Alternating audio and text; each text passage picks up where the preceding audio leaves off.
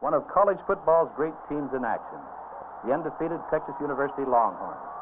Led by an aggressive line, Texas hard running backs have been unstoppable. For a report on the Longhorns' triple option attack and Cotton Bowl prospects, listen to Coach Darrell Royal. Well, the triple option is not the thing that actually moves the ball.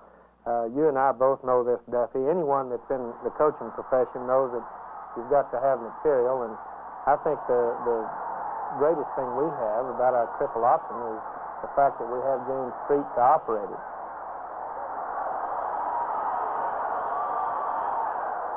And it doesn't hurt when you have Steve Wooster to hand it off to or Jim Bertelsen to pitch it to.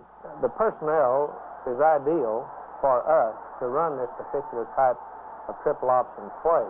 I do think it's one of the newer things in college football, but I'm not under the false illusion that anyone that runs it's going to be a winner. Our defense is a good one. We're quite proud of it, and I think they've been equally impressive. We run from a 4-4 set. We have some good personnel to run this particular defensive scheme, and they have shut out the opponents quite effectively. I think everyone moves the football today in college football, but we've slowed it down to a little bit of a slower pace.